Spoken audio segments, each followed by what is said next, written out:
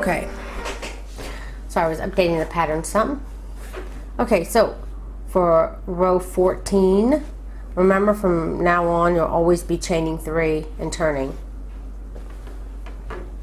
So you're going to slip stitch and your chain 3. I'm going to try to speak more generally because it's just a basic pattern. You don't need to worry about counting how many times you chain 3 and put it in the chain 3. It can get tiresome. So you're just going to continue to chain 3 and slip stitch in the chain 3, slip stitch in the next chain 3 until you reach your first chain 5 space. Then you'll chain 3 and you will slip stitch in that first chain 5 space. Then you'll chain 5, 1, 2, 3, 4, 5, and you'll slip stitch in the next chain 5 space. Then you will chain 5 and slip stitch in your next chain 5 space. Chain 5, slip stitch in your next chain 5 space. Now you'll have 3 chain 5 spaces. As your piece grows, it'll actually become a little looser here. So after you repeat this whole set about 3 or so more times, you'll actually want to change the 2 chain 5s before this middle one here to a chain 3 as well. So you'll be doing chain 3, chain 3, chain 3 until you reach the middle peak one where you'll put a chain 5, and then you'll do your chain 3 and your chain 5 chain. Anyway, that's your repeat, but I just wanted to point it out because later on when I start to explain this, it may help you that I kind of talk about it now. Off this chain 5 on your chain 5s area when you're making this middle peak area for next row. You can reduce it a little bit there before and after. Okay, so once you have your chain 5 and you slip stitch in your chain 5 3 times, then you'll start your chain 3s again. So chain 3, slip stitch in your chain 3, and you're going to continue to chain 3 and slip stitch till you reach your chain 5 space again. And since we'll do our chain 3, put it in the first chain 5, and then we'll now do our chain 5s, but later we'll just continue to do chain 3 one more time. But for now we're going to do full chain 5, slip stitch in the chain 5. Do that 2 more times. Chain 5, slip stitch in the chain 5, chain 5, slip stitch in the chain 5. Now after you've done that 3 times, you're going to move back to your chain 3 again. So chain 3, slip stitch in your chain 3. Chain 3, slip stitch in your chain 3. Chain 3, slip stitch in your chain 3. Chain 3, slip stitch in your chain 5, and then you're going to do your chain 5 and slip stitch 3 times. So chain 5, slip stitch for a second time, then chain 5 and slip stitch in the next one. Then again you'll be doing your chain 3 and slip stitch, and this time for row 14 you will just end your row after you've chain 3, slip stitch in the ending chain 3, then you're done. You no longer have to go into the bottom of the chain 3 anymore. Just chain 3, slip stitch in the last chain 3, and then you can chain 3 and turn. And that is the end of 14. Again, you're going to slip stitch in your chain 3, your first chain 3, and then you're just going to chain 3 and slip stitch until you reach your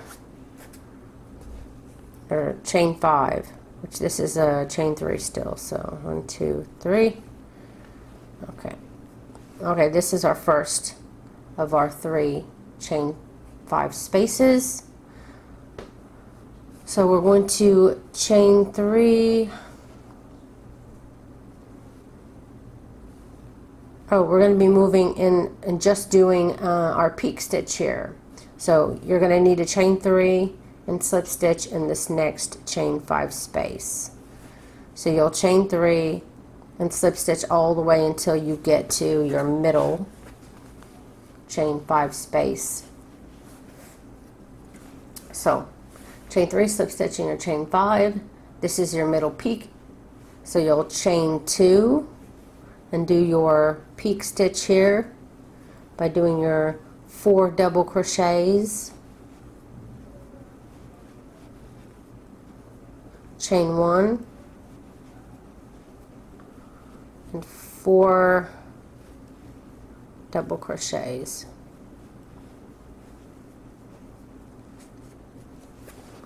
and then you'll chain 2, you'll slip stitch in your chain 5, and then you'll start your chain 3s again. And remember, you're going to be doing your chain 3s well up into your chain 5s as well. So chain 3 and start slip stitching.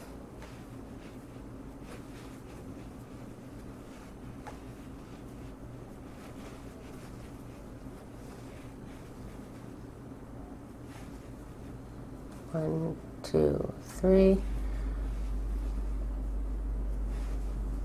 1, 2, 3. Okay, this is our 3 chain 5 areas. So you'll chain 3 and slip stitch in that first one, and then you'll chain 2 and do your peak stitch. 1, 2, 3, 4. Chain 1, then 1, 2, 3, and 4. Then you'll chain 2 and secure it in the next chain 5 space.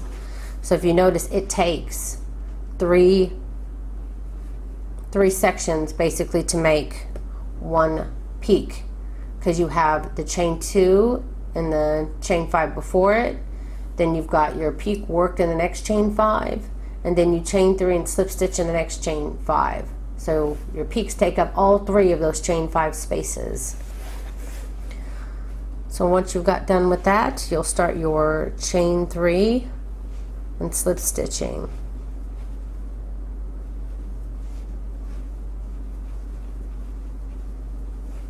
You can continue to do this until we reach our chain 5 space again.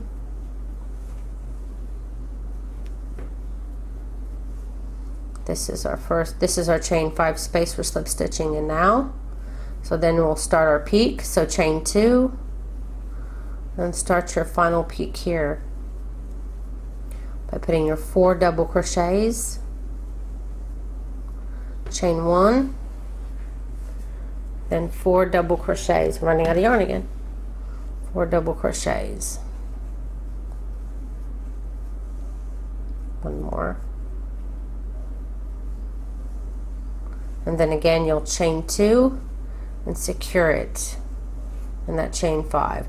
Now you're just going to chain 3 until the very end of your row. So chain 3 and slip stitch, chain 3 and slip stitch, chain 3, slip stitch, chain 3 and slip stitch, and that will end row 15. So again, you're going to be chaining 3 and slip stitching in all of your chain 3 spaces.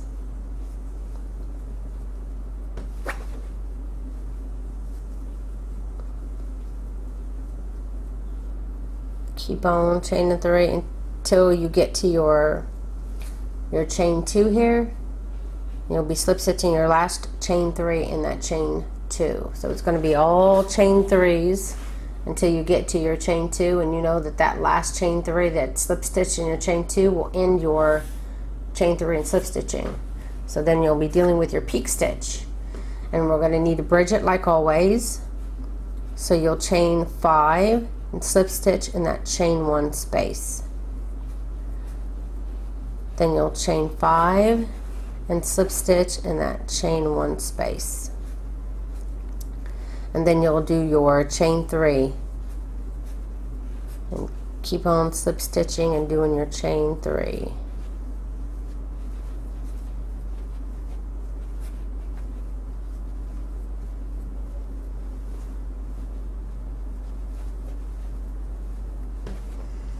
Okay. This is row 16 that I'm showing you now. Yeah, so this is row 16, not row 17. We're bridging over all our gaps and stuff.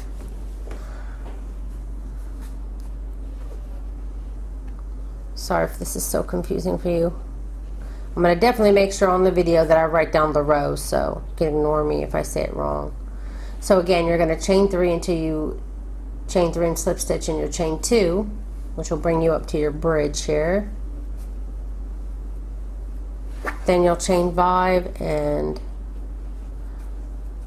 slip stitch in the chain 1, and chain 5, slip stitch in the chain 2. And again, you made it to that chain 2 again, so we're going to switch to our chain 3 and slip stitch until we chain 3 and slip stitch in our next chain 2.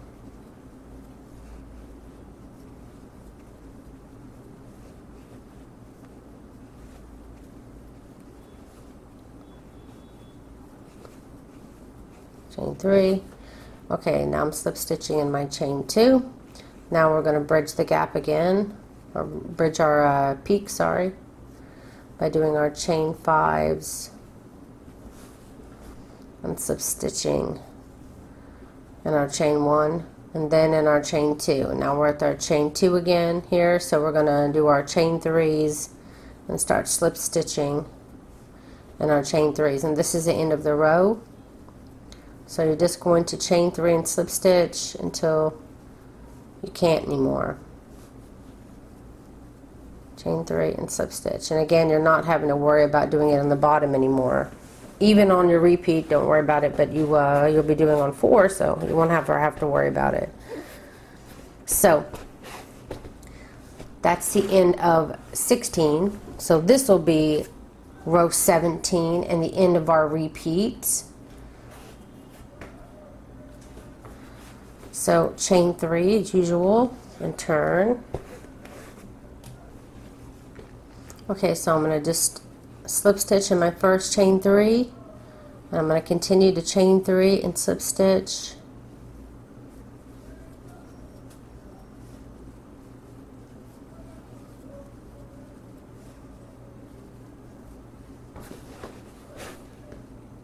Until I reach my my first chain 5 space here, and then again you'll do your chain 2 and start working your 4 double crochets.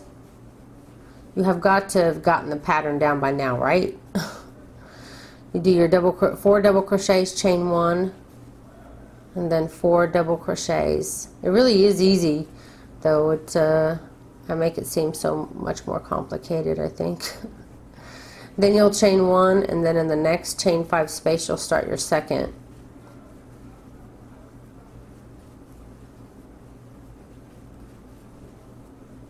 Then chain 1, 2, 3, and 4. That's our second one. This is our first, that's our second. So now we're done with both our peaks. So you'll be chaining 2 this time, and then slip stitch in the next chain 3 space. Then you're going to chain 3 and slip stitch until you reach your next chain 5, 2, 3, 1, 2, 3, 1, 2, 3, 1, 2, 3, and oh, okay, I'm at my chain 5 space, so I only need a chain of 2, not 3. So I have a chain 2 now, and then you'll work your peaks just like you did before.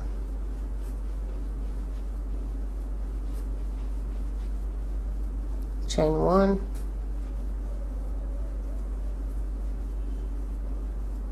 2, 3, 4, chain 1, 1, 2, 3, 4, chain 1, and then 1, 2, 3, and 4, and then chain 2, slip stitch in your chain 3, and then again you'll start your chain 3s until you reach your chain 5 again. And you're going to continue to do this pattern over and over again. Now I did, from my pattern here, I say to repeat rows 14 through 17 for 3 sets. And I just guessed 3 sets because I was doing this with thinner yarn, and it was acting a little different. It got to be where it was, let me back up a little bit. It was getting to where it was getting a little bit too wide. You know, like it was getting too loose, like it was too much yarn here. And I was guessing it started about 3 sets. And so that's when I started, when I showed you before on those 3 chain 5 spaces where you had, you know, before this top peak area here. I think it was back on, it's row 14. So after you repeat rows 14 through 17 a few times, and you notice that maybe it's getting a little bit too big, if it's not, then you can just continue, you don't have to change a thing. But if you do realize that it's starting to get a little wider or too much here, then I recommend on row 14 that you don't do 3 sets of chain 5, you just do 1, which means that you'll be doing chain 3, and then you'll slip stitch in your chain 5, then you'll chain 3, slip stitch in your next chain 5, and then you'll chain 5 and slip stitch in your chain 5, which will give you your peak area here where you'll be working this on next time. Then you'll chain 3, do it on the chain 5, chain 3, and then just continue to do chain 3 until you reach back up to here again, where you'll reach your next chain 5, which then you can do chain 3. And then from now on, you'll only have 1 chain 5 here, and the rest will all be chain 3s. And it'll be easier for you too on that row, because it'll just be chaining 3 until you reach your chain 5, and then you'll do your peak stitch, and then it'll all be chain 3s. Could be easier for you, and you prefer that anyway, but it just depends on your yarn. If it works out for you and you don't feel like this is getting too big, then you don't have to change a thing. Just keep repeating rows 14 through 17 until you reach your desired size. But if you want to make the hood, which I'm sure you do, right? In time, by the way, as it gets bigger and heavier, this part here will flatten out.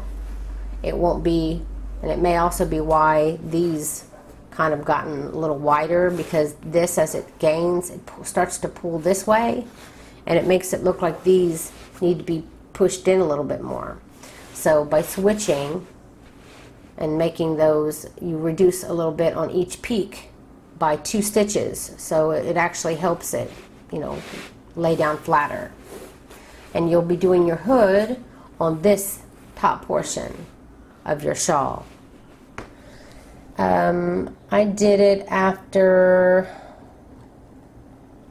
I believe it was 3 full sets, so I was on row, I was after row 32.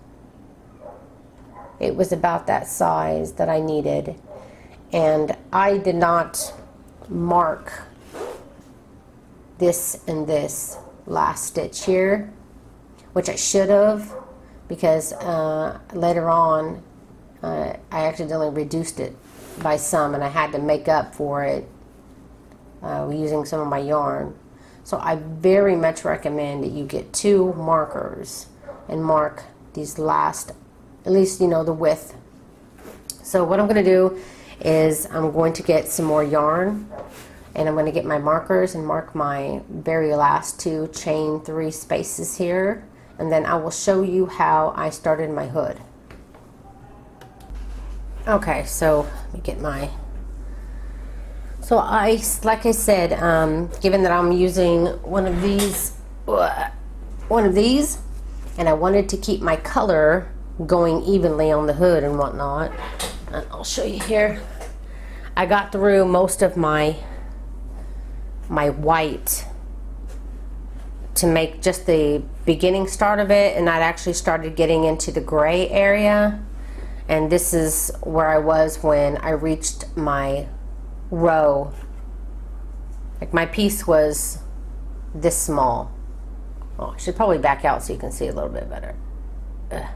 It was this small whenever I started my hood, and then I just, you know, did a little bit of it, I think about 5 rows, and then I switched back over to my shawl pattern again until I had another color change, and then I added about, you know, I think 4 or 5 rows of the next color, and then, I mean, there's no rule. You can change every time there's a color change. You can change every other color change. It's however you want to do it, but remember, you have just so much yarn, so you have to kind of judge it as best as you can.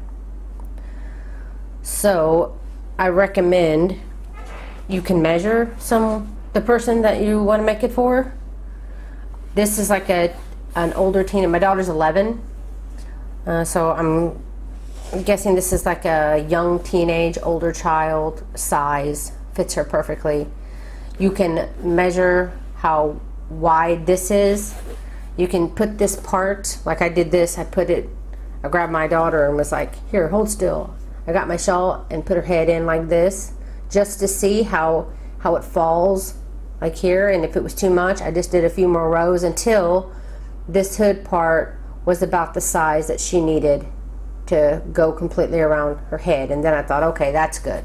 That's the width I probably need. And then I marked, put 2 markers, or I should have put 2 markers. I didn't. I thought I didn't need to worry about it because there's nothing else after that, so I don't think I would need to be confused. But this stuff pulls, and it gets surprisingly difficult later on. So in your very last chain 3 spaces, I recommend to put, and leave those there too. Even move them up as you do your hood, just to make sure you're not going to do what I did. So you want to cut your yarn. Sorry about the noise, there's a construction over there. So I always like to leave a little bit of a tail when I change colors, because I want to get a tapestry needle and hide that tail later so it doesn't show. Working over it does not seem to do very well, especially for lacy patterns like this. You definitely want to leave that tail so that you can later on can work it in. Okay, let me move let me get to that part of the hood. Okay, so we're going to be using a single crochet attachment. So I'm going to go right into this very first chain 3 space where I marked, and I'm going to pull up a loop, then yarn over and pull through 2 loops. That's how I attach my yarn. Now we're going to be working across the top of our stitches here. So you want to chain 1 and then single crochet in the next side stitch, and then chain 1. It says the next 6 stitches, so that would have been 1 stitch. So we need to do this 5 more times. So I'm going to find the next space here I can get into. Single crochet, chain 1. Gonna help if you spread it out a little bit. Find the next space here. Single crochet, chain 1. Single crochet, chain 1. Then there's a big space here. It says single crochet, chain 1 the next 6 spaces. So I had this one and I only got 4 this time, so that's not good. Let me back out. Oh wait, this is a shorter one, so it may take you less. If you're doing a smaller one, it may take you more. But I do think I'm going to go ahead and put one on this next side. I am chaining 1, so essentially it's like 2 stitches.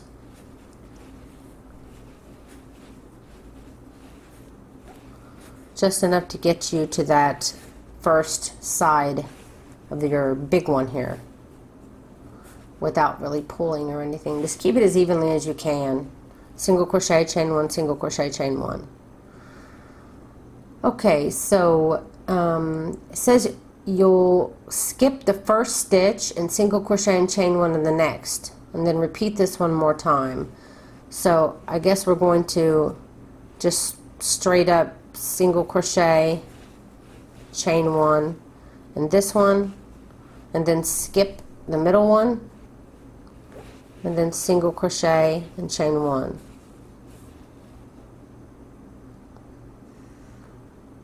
This is skip a stitch and slip stitch in the large space. Oh, okay. So it's a chain 1. So I guess on the side stitches here where I had the double crochets, just put 1 single crochet, chain 1, and then this big old space in between here, you'll single crochet, chain 1, and then in this big space there, on the next side of your double crochet, your single crochet, chain 1, and then the big space here, single crochet, chain 1. Just trying to keep it as even as you can. Yours may be more flatter. You may want to back out a little bit. The idea is not to try to get it exactly like I'm doing it, but trying to get it as evenly as you can. And the big spaces here, the sides of the double crochets, just want to put 1 single crochet, chain 1, then move over to the next space. And then here, another big old space here. I'm just going to single crochet, chain 1. Then this brings me to the very little center.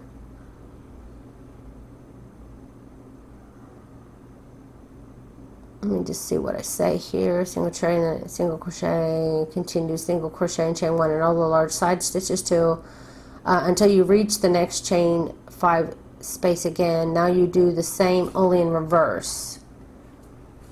So I'm just putting a single crochet and chain 1 in the center of that too. So I'm just going to keep in each space here, single crochet, chain 1, single crochet, chain 1. Then I'll go into my big space here, single crochet, chain 1. Then there's another big side double crochet there too. Just trying to keep them as evenly as I can. And this is very short, so if you didn't get it right here, just rip it out until you can get it all even with your single crochet, chain 1s all along the top. I had 64 stitches. You may have more, you may have less. Don't panic. This isn't rocket science. You don't have to have it perfect. Okay, so I single crocheted in the very last one now, where I have my marker here. So that was just the first one. Now it's just going to be a repeat of row 2. So once you have everything good and golden and everything straight, then from now on you'll just be chaining 3 and turning, and then in your chain 1 spaces that you made, you'll slip stitch. So just chain 3, find your next chain 1 space and slip stitch. Chain 3, next one, slip stitch. And after row 2, if it looks flat, if it looks good, then you will want to continue to do that over and over again. If not, then rip it out and try to maybe space out your single crochets a little bit better. It's just up to you. So all I'm doing is just chaining 3 and slip stitching in my chain 1 space. And like I said, it's going to look different just because this is curved. Mine was not curved when I did this. My cotton yarn was much heavier. And it took me a little bit more time to reach the width before I started my hood, just because the yarn is thinner. It's like thread-like fingerling size. So I kind of went off measuring my daughter by putting it on her head like I showed you, because I wanted to use the least amount of yarn that I could, because I knew it was going to be tight. I didn't chain one here. Oh well, I'll just do it in between. So, great thing about this chaining 3 and putting it in the chain 1 space, doesn't really matter so much at the start. Once you got your chain 3s in place though, they're very defined, and if you just have your marker there, then you won't mess up like I did. Okay, so you can move your marker up to the very last chain 3 space here, which I recommend doing. So you're going to want to do at least, you know, 5 rows or so, just with the original color. So I chain 3 to start my next row, and I'm going to move my marker now to this, to that one. That's clearly defining that's the last, and I shouldn't have to move it, but you can. Still curved, but remember yours will be more like this. Just make sure it fits right on the head and that it's good and wide enough. And then when you do your last chain 3 on this side, move this red marker, move this marker on this side up. And then after that it's just chain 3, and slip stitching to make the hood. And just, you know, cut your yarn every time you have a decent color change and add it to the hood. That way you have this. I may have to show you a picture here. You may see it better than just trying to show you on camera like this. You can see how you slowly can make the color change like this match the color change on the end. But it's all on the yarn that you're using. If you're not using one of these yarn cakes like I am, maybe your color change will be different. So you can just, whatever you want. And I did, I think my hood might have been a little longer, just because I didn't know how many of the rows of the color change that I would need before I reached the end of my yarn. And in the end I still didn't, it was getting too long, and I still had another color change I could add. So I just decided, well, it's too long and I'm just going to sew it. And then since I messed up, I put the rim around the side of the hood. Oh, I have the hood right here. I don't know why I'm explaining it like that. This.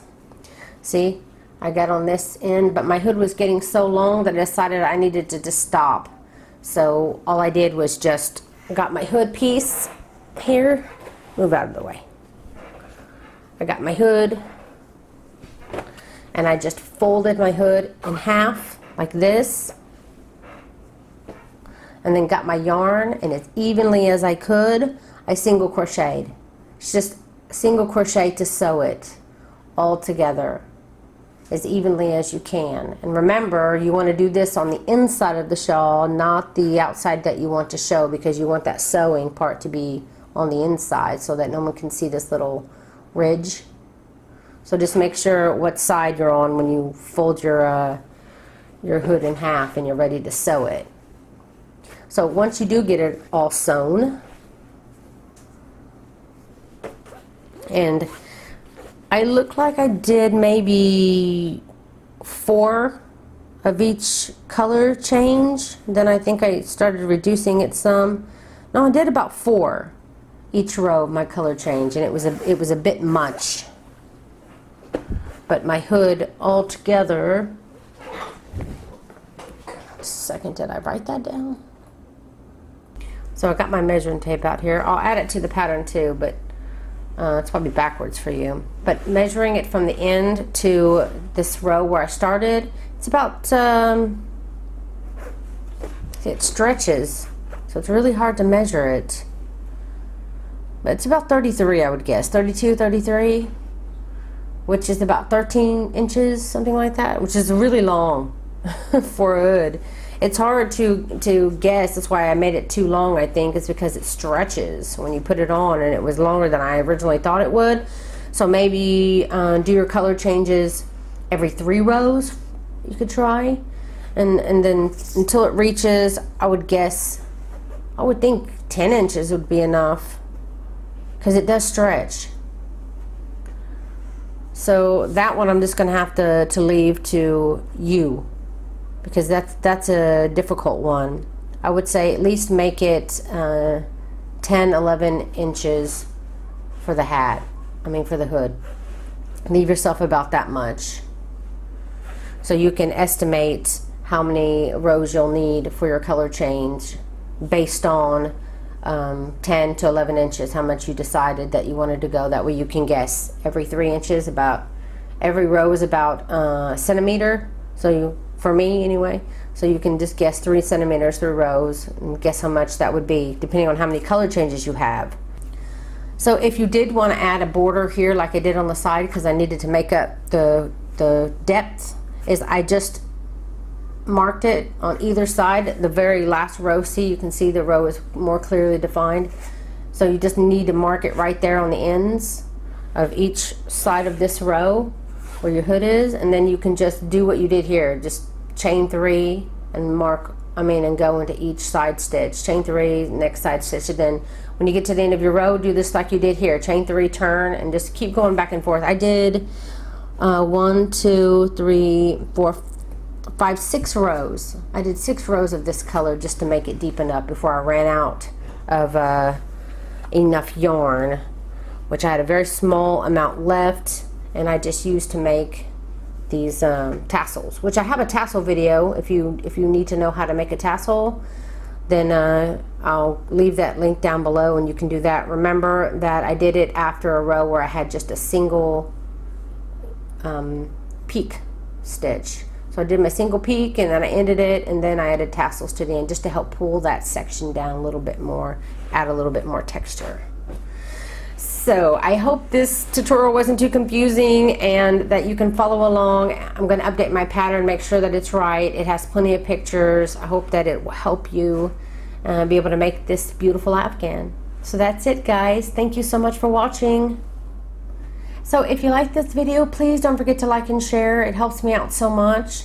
And if you click on the little bell button next to the subscribe button on my main YouTube page, you'll always be notified whenever I release a new video.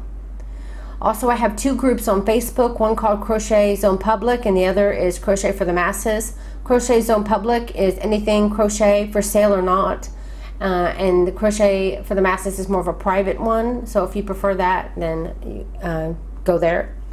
Also, I have a group Pinterest board where I have a lot of designers. It's called Melodor's Community Pinterest board, and you can find the link down below. And you can always find free patterns there, no spam. And I really encourage you, if you like Pinterest and you've been having difficulty with spam, that you'll go there and check it out and bookmark it, because it's a really good place to find free patterns, even posted by the designers themselves. Another thing is I now have a newsletter, and whenever I have something new that's come out that week, I will update you through a newsletter so you'll never miss anything that I release that week. So that's it, guys. Thank you so very much for watching.